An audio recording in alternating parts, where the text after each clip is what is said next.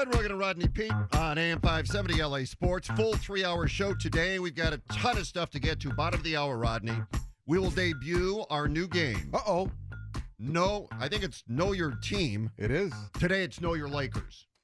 So, know your squad. Know your squad. All right. Get it right, Freddie. Whoever, good start. We'll debut our new game. I don't know the name of it. It's written on the rundown, Fred.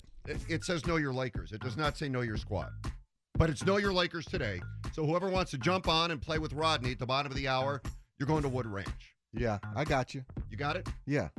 Okay. Well, we'll all learn the new game together. That's coming up at 12:30. Let's get to this. I tweeted it out over the weekend. Everybody looks for a villain in every story. I'll tell you a story, and then you tell me who the villain is. It involves the Rams and the Chargers, and some tension between the two organizations at this point. This is confirmed, and it's over the building of the Inglewood Stadium. That is confirmed as well. Before I break that down, a little history to get you caught up.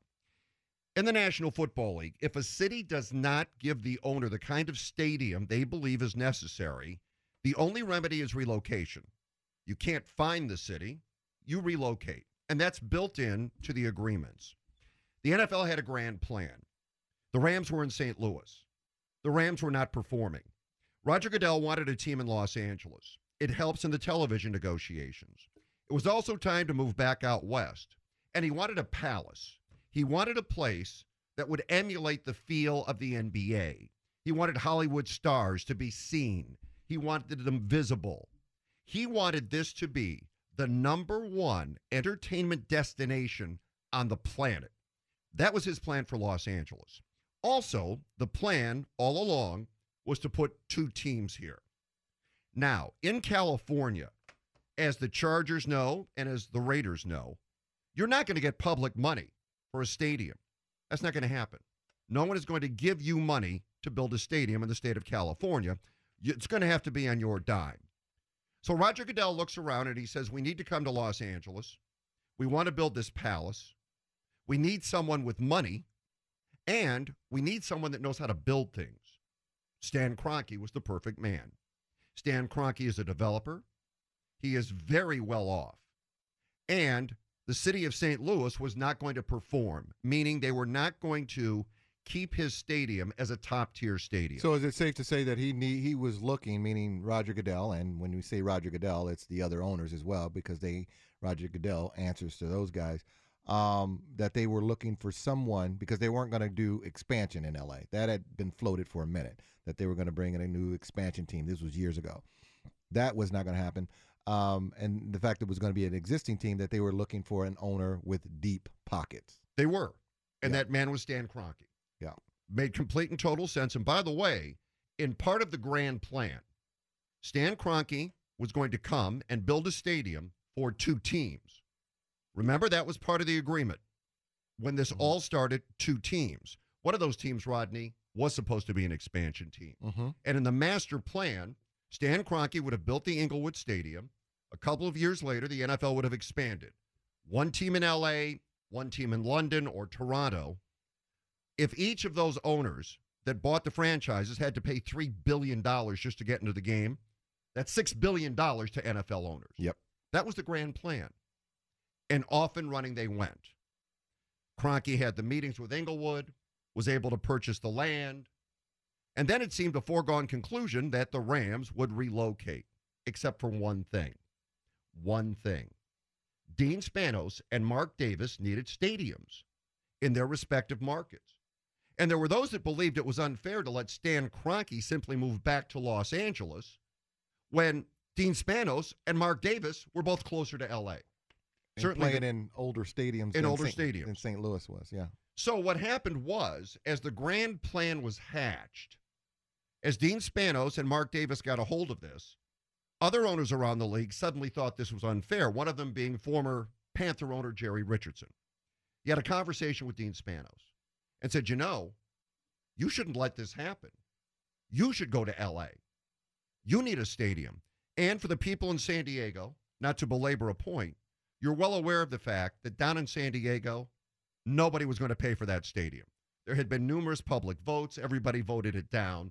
Dean Spanos was not getting that stadium, and they needed it. And Dean Spanos was not paying for it. And he wasn't paying for it because Dean Spanos is a very wealthy man, but not in the division of Stan Kroenke. Right.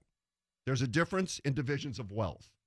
And Dean Spanos was not capitalized enough to be able to pay for that new stadium. So they came up with a plan. He and Mark Davis, we're going to compete with Stan Kroenke and go to Carson. I think we all remember that. And as I said back at the time, Carson was never going to happen. It was simply a smokescreen. Never going to happen. Why? No matter what you heard, no matter what you read, no matter what anybody said, why? Because the plan all along was to put the Rams, Stan Kroenke, in Inglewood and build this palace. But as things continued on, suddenly there was going to have to be a vote because there were those that supported the Carson plan, friends of Dean Spanos, friends of Mark Davis, within the ownership group. They thought, okay, Dean, you deserve it. And even the relocation committee, remember, they came out, which Jerry Richardson, as you mentioned, was the head of that committee, really believed that was going to happen. Well, that was their recommendation. Yeah. But remember this, that was not the grand plan. No. That was their recommendation. So just before they have the vote, and that vote took place in Houston, I was there for that. Suddenly there were three options. One, Rams to Inglewood. Two, Raiders and Chargers to Carson. Three, Rams +1 to Inglewood. Then it became a secret ballot. So people that had told Dean Spanos to his face, Yep. I'm voting for you, Mm-hmm. didn't vote for him. Didn't vote for the Carson project because the plan was already in place and the Rams were coming back. Stan Kroenke was going to develop the Inglewood project. So they have the vote, and at that point in time, the Rams win. But the league was aware of the fact that the vote was going to go a certain way. And suddenly they found themselves in a very difficult position. They had to come up with a plan to try and satisfy the Chargers and the Raiders, who desperately needed stadiums. And they did. And this was the plan. On this paper, we have terms about if the other team, that scenario with the Rams +1, sign it now, everybody sign it. Stan Kroenke signed one. And the number one team, which proved to be the Rams, had to cover everything. All expenses. Everything. They're on the hook for everything. Building the stadium, developing the land, everything. The number two team basically came in as a partner that didn't have to pay anything. So Stan Kroenke, all of a sudden, is on the hook for all of this. And if somebody were to come with him, they're coming for free, basically. They're here. He's footing the whole bill for everything. He's indemnifying the NFL if there was a lawsuit in St. Louis or Oakland or San Diego. But does he care? Because he's got the golden goose now. He's got L.A. At that point. At that point. Right? Absolutely, Rodney. Okay. At that point. That stadium was penciled out to be $1.9 billion. With cost overruns, it'll be about $5 billion. Keep that in mind. So after the Rams win, they come up with the plan that the Chargers have 2 years, Rodney, to decide if they want to come to L.A. If they pass, it's in the Raiders' option to come to L.A. And the thinking in the league is, within this period of time, they're going to figure this out. Somehow they'll get him a stadium in San Diego. Maybe they'll throw in a couple more bucks from the league side. Maybe they'll massage the public who will finally vote for the appropriation of funds. And for Mark Davis, they believe in the back of their mind he will take the Raiders somewhere else, which turned out to be Las Vegas. Off and running we go. The Rams are here 1 year. So that means Dean Spanos has 1 more year to make a decision. Nobody thought that Dean Spanos would actually pull the trigger. And when he announced, I'm accepting my option and coming to L.A., and again, the reason he did that is because he saw no hope in getting that facility at all in San Diego. So then, if that's the case, then why didn't anybody believe that he was coming to L.A.? I mean, if they knew, and everybody did know this, that there was no chance for them, no public money. The vote got voted down every time it went to a vote in San Diego, and he was not going to foot the bill himself. Why did they think that he was not going to exercise that option, meaning the NFL? Why did they think that he wasn't? Because somehow, some way, they thought he'd play ball, they'd figure it out, they would get it done. They had enough to worry about. We're building Inglewood now. They had enough to worry about. He pulled the trigger, which he absolutely had the right to do. Had the right to do. He was able to relocate. They gave him that option, and he took it. That's not on Dean Spanos. That's on the league. So now here he is. Remember what I told you? Who was responsible for all costs of the stadium? Stan Kroenke. Mm-hmm. Now, you've heard the term PSL, the personal seat license. And the way the NFL works is, for the right to buy certain season tickets, you have to pay for the seat and then buy the tickets. So where does that money go? In some instances, good seats for the Rams were $75,000 for the personal seat license. Where does that money go? It goes back to pay for part of the construction of the stadium. Now, the NFL estimated that they would be able to sell each team, and I don't know how they came up with this number, $400 million worth of PSLs, $800 million. And really the only contribution the Chargers had to make were the PSL sales, because that goes back to the construction of the stadium. Right. Okay. Well, the Chargers get here and realize that the Rams are in the number one spot. It's going to take them time to build. They know they are not going to sell as many PSLs, and certainly at the price that Stan Kroenke is. Not going to happen. So the Chargers decide we have to build a fan base. It's going to take us a while, and we'll do so. We will charge less for our PSLs. We are not going to be able to deliver $400 million. By the way, that was never in writing, but we're not going to be able to do it. Maybe we'll get you 320, we hope, but we can't do $400 million.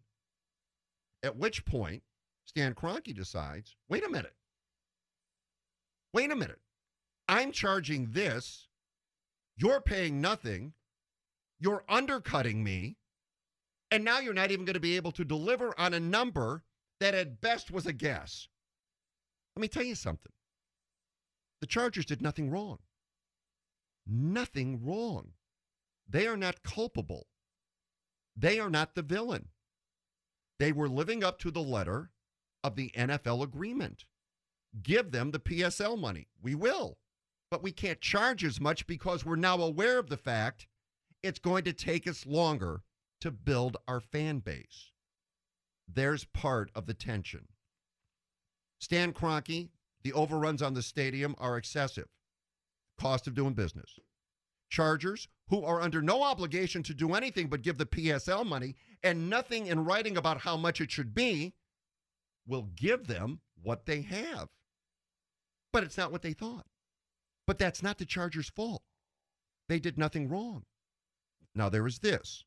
You will hear talk that Dean Spanos has no money. You will hear talk that Dean Spanos is borrowing money. That is correct. He is borrowing money. It is incorrect to say he has no money. The money he is borrowing is going to pay down the relocation fee of $650 million. By NFL rules, that is legal and must be approved by the National Football League. By the way, the Rams and Raiders may ask for that as well. So yes, that's being financed per NFL rules. But what you will hear is that he has no money. So he is borrowing to keep the franchise afloat. That is an incorrect statement. Now the thought, well, maybe they'll just go back to San Diego. That is an incorrect thought. And here is why. The reason they left is the reason they can't go back. There's no stadium. The city and the county are not going to pay. They're not going to donate enough money. So the reason he left is really the reason they wouldn't go back. And once you got here, with the appreciation of your asset, why would you want to go back? It's worth more here. In this story, where Dean Spanos, and people are surprised, I guarantee on Twitter people are surprised because I thought I was going to bash him today. I have to tell you something. He's done nothing wrong, Rodney. Nothing. Nothing wrong. Is there a villain in this story? Sure. Who's the villain? The NFL. Always. The NFL is the villain. The NFL drew up that agreement, not Stan Kroenke and not Dean Spanos. And by the way, no one had to sign it, but they all did. No, their eyes were on the prize. Their eyes were on the prize. So as this starts to leak out, and it will, I got a hold of it over the weekend. I made calls. I talked to people at the NFL. I talked to people with the franchises. As this starts to leak out, it's going to be massaged to appear a certain way. Whatever the interest of whoever is leaking it has. The truth is what I told you. He did nothing wrong. He's really, whether you like the Chargers or don't, whether you want them here or you don't, whether the people in San Diego are upset or they're not, truly the bottom line, Dean Spanos really has done nothing wrong, has done nothing wrong, has done nothing.